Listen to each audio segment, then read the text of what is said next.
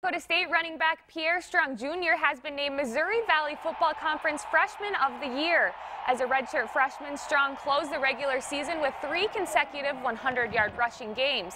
He's averaging more than 11 yards per carry, and all 8 of his rushing touchdowns have covered at least 24 yards. Strong is the 4th Jackrabbit in the last 8 seasons to earn the award.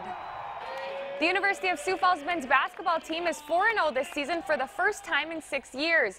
The Cougars were picked as the co-preseason favorite in the NSIC South Division and are number 21 in this week's D2 SIDA poll.